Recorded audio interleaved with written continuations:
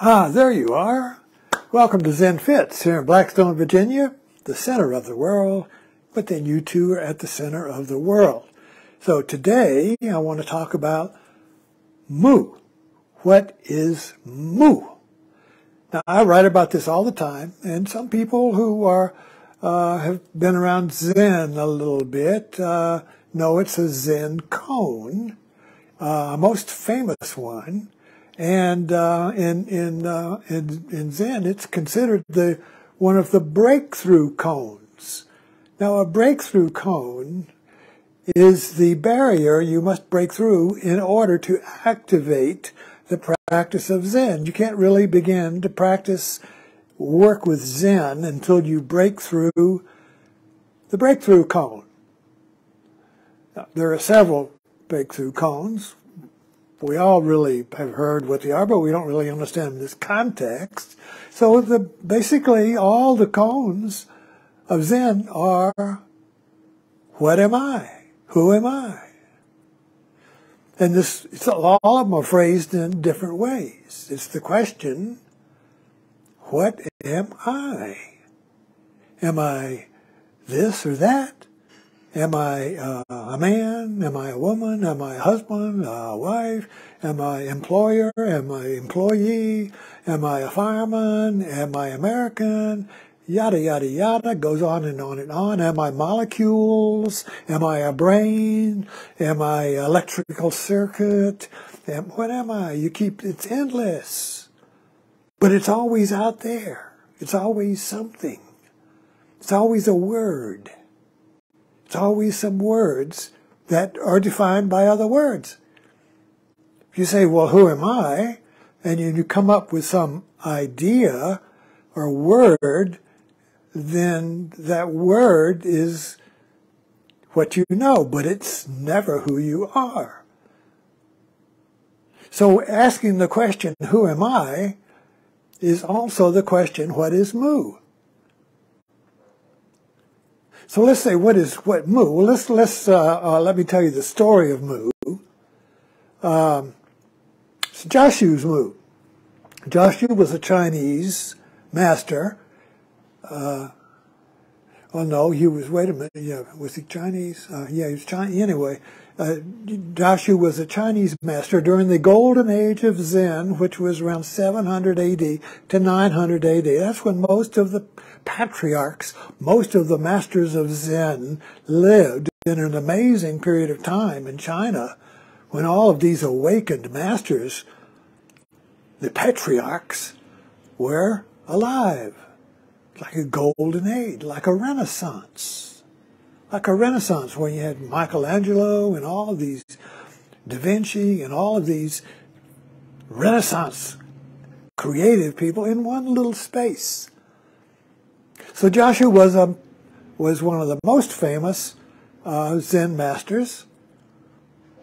He was born poor, had no merit, no role.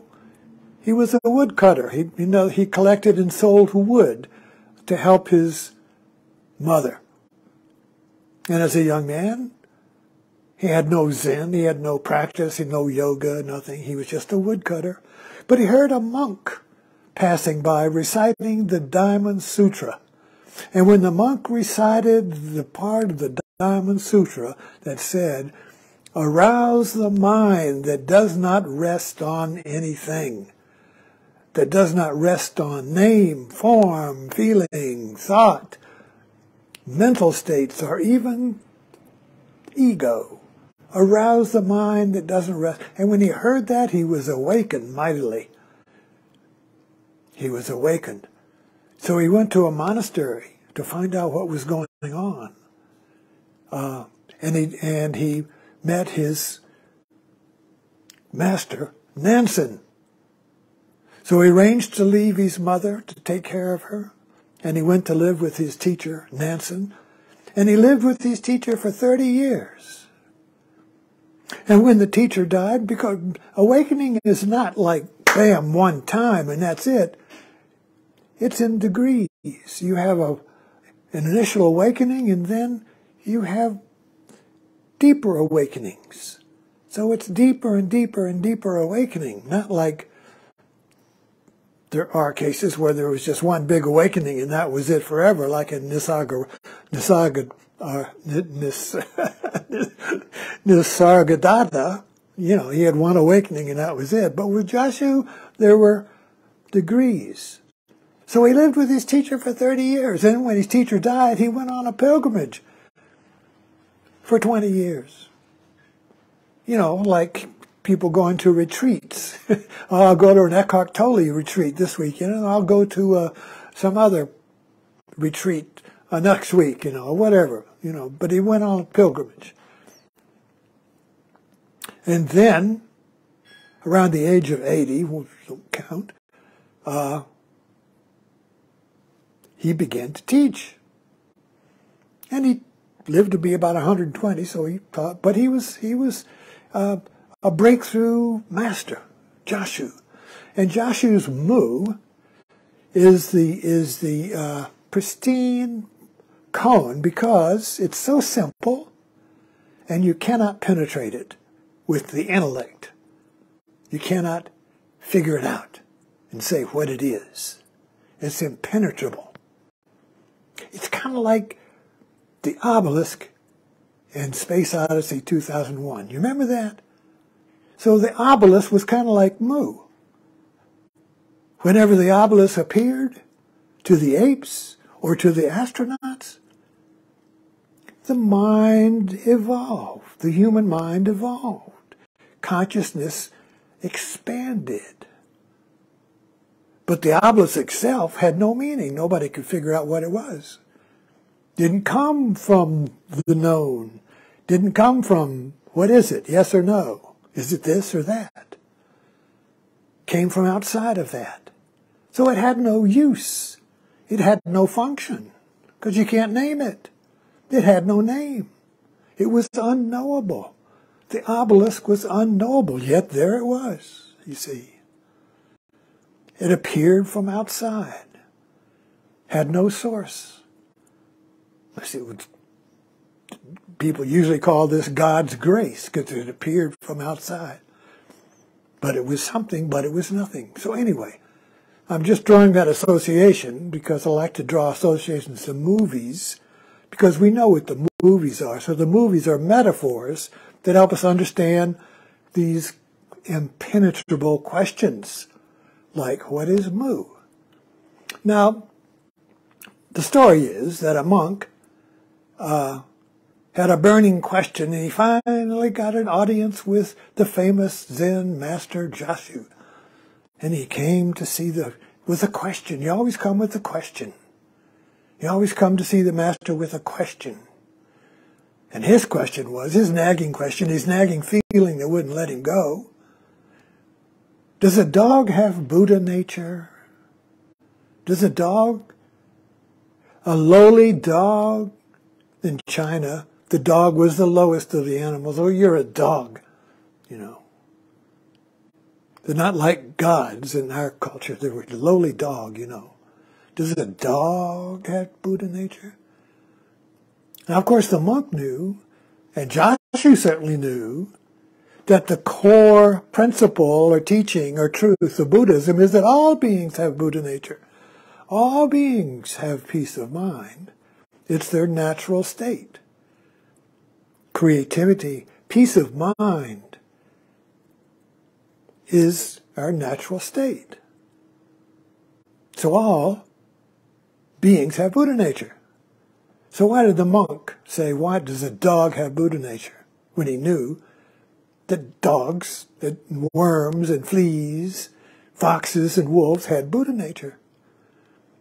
And Joshu says, immediately, bam, not like, oh, let me think about it. Joshu said, mu.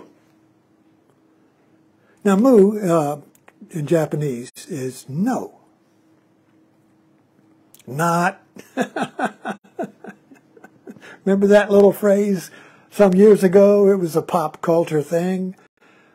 You would say, I'm going to the store. Not, which meant that you couldn't go to the store because something happened and yada, yada, yada. It was kind of an ironic statement. Not, well, Joshu said moo.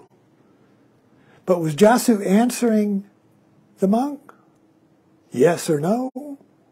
Was he saying, no, the dog didn't have Buddha nature? Well, then he's going to be refuting, be like the Pope saying Jesus was a fake. You can't say no to all beings have Buddha nature because that's the core principle of Buddhism. So Buddha nature must be awakened. In animals and other beings, you don't have to awaken it. They are Buddha nature. But in humans, we have to awaken it, you know. So Joshu said, moo, no. Now, the question is, of course, in the koan. The koan is like one situation, it's a drama. Koans are teaching, Dharma teaching, Buddha teaching in dramas. So you have to inhabit the drama as if you went to a play, and while you are watching the play, you're inhabiting the play. If you're sitting in the audience looking at your watch, you're not really in the play. Or if you go to a movie and you're playing and you're looking at your cell phone, you're in the cell phone, you're not in the movie. So to enjoy the movie, we have to inhabit it. We have to suspend, our light is flashing, we have to suspend our thinking mind, our separate mind, our mind worrying about what's for dinner, or how long is this going to be, or this is an interesting theater I'm in right now, or whatever, the yada yada thinking mind sitting there, that's suspended, and you inhabit the movie. And you forget yourself. That's why we love movies. So you have to inhabit the koan like that. You have to you have to be the monk. What is your nagging question? What bothers you? What feeling won't let you go? Who am I? Who am I? You know, what's it all about? What's the meaning of this? Is there free will? Is there determinism? You know, is there a God? Is there not a God? Yes or no? Everything is framed in yes or no. But the yes or no of moo is asking for a choice. Is it this or that? And Joshu says moo. So Joshu is not answering the monk, but he is answering the monk. You see, he's in a situation. He has to answer the monk, but he can't answer the monk because the question is the gotcha question. You know, people do it on TV all the time. I gotcha. They ask a question out of which you cannot get. He asked a politician a question that's going to get him. It's going to make him refute his own philosophy. You see? It happens all the time. Gotcha. Gotcha. So the monk was asking a gotcha question. Does the dog have Buddha nature? Yes or no? Either way, Joshu loses. So, what is the monk really asking, first of all? The monk is really asking, why, if a dog has Buddha nature, if a dog is at peace, why am I not at peace? Am I not better than a dog? Why do I feel like a dog? Why do I feel useless? Why do I feel helpless? Why do I feel frustrated? Why do I feel like I'm always stuck, that the world is a tape loop, a merry-go-round, and I can't get off? Why? So he wants the master to answer that. And Joshu says, moo. No. So what is moo? If moo is a no, that is not answering yes or no. You see the contradiction? You see the twist here? See the twist? You have to be the monk and the master. You have to play with these two because they're two absolutely contradictory viewpoints in the same situation. It's like a battery with a negative and a positive pole. These are contradictory poles. positive, negative, yet they're contained in the same situation. This is a metaphor. So the battery containing the polarity of opposites generates or stores energy, and you can use it to turn on your lights. So a koan is like a battery that generates energy because it's like a cat chasing its tail, wow, wow, wow. Or two tomcats going around, or a yin-yang going yow, wow, wow, wow, wow, wow. But it's generating energy. The frustration, the impossibility of the koan that must be solved but cannot be solved generates the energy of frustration. It generates the energy you need to break out of your question, to break out of the logical contradiction of it, to break out of thinking itself. So mu is like a shot that heard around the mind. Mu. Or a bomb going off. Mu. Or aha. Mu. Or I see. Ah. And when you see, the whole question falls off. When you see, when you know who you are, the question, who am I, falls off. When you know what to do, the question, what should I do, falls off. There's no question. You look back and you can't even find it. Moo. Anyway, thanks for dropping in. Have a moo today.